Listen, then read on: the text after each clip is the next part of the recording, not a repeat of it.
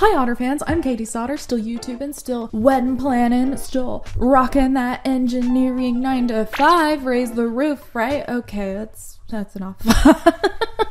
That's enough of that. I'm being silly, but we don't talk about my engineering job here. We just don't talk about that. We can, yeah, set that aside.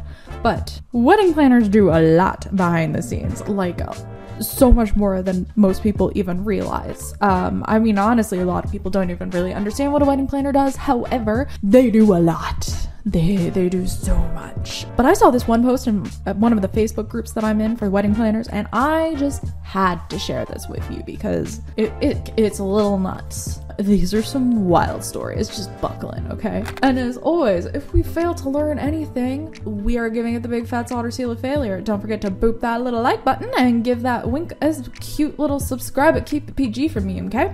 Now we're gonna dive in. All right, let's move. What's the biggest hiccup you've tackled on the day of the wedding without the couple ever noticing? One person wrote, the DJ having a panic attack and running and hiding in his car because his iPad wasn't working during the ceremony.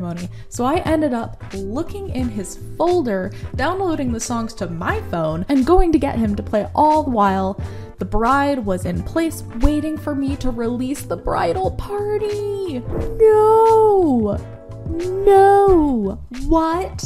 Saw someone else wrote, having a panic attack? Oh no. It's like you'd have to step in as the planner, cause I mean that's what we do. We step in to save the day, and you would have to step in and be like, all right, I hope no ads play, but here we are, this is the situation, so I'm just gonna plan to use my own phone for this. Now I'm not qualified to do any of that, so I would be like, not my job description, but I mean, a wedding planner and a coordinator's job description kind of is save the day.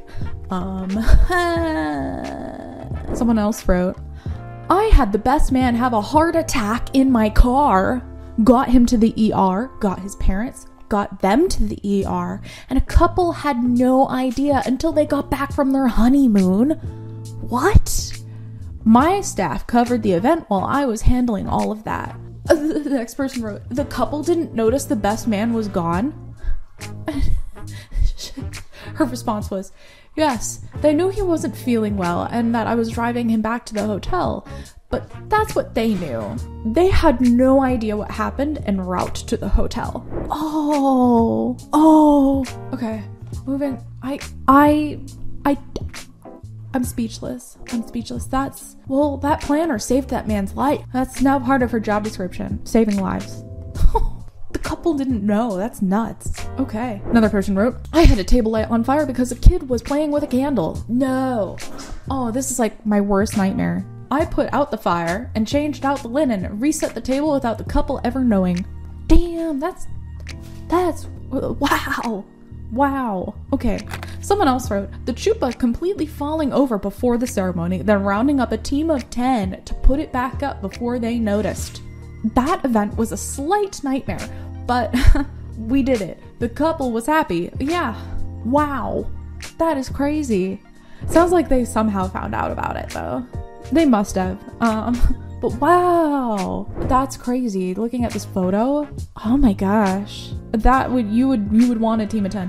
You'd be like, oh, everybody, we need it on this now, on stat, alarm bells going off. Gotta get the chuppah up. I'm probably mispronouncing that. I'm sorry. I'm not Jewish. Anyway.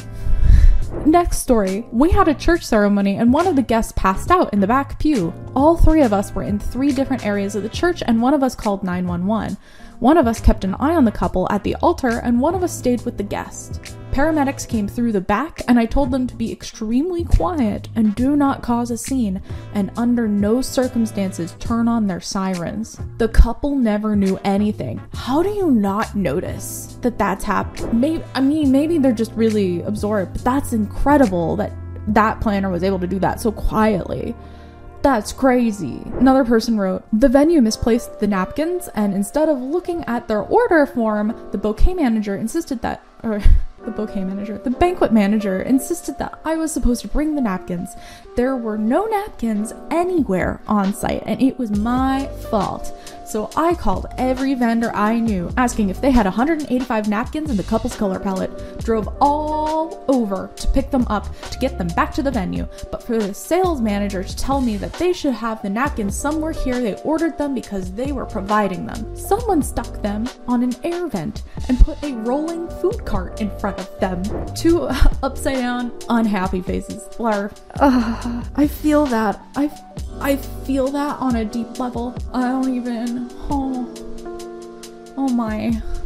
Another person wrote, "Chef forgot to make an entree, the pasta. So we did plated salad service to buy 15 minutes while he cooked it."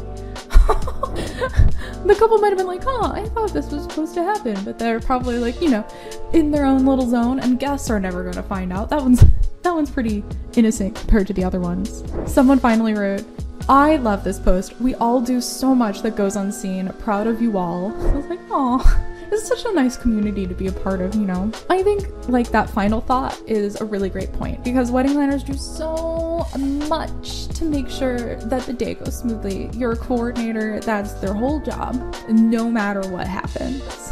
At least I think that's what we learned today. I don't think any of these got the big fat solder seal of failure. If you can't afford a wedding planner or you want to plan it yourself, consider checking out my free timeline in the description below.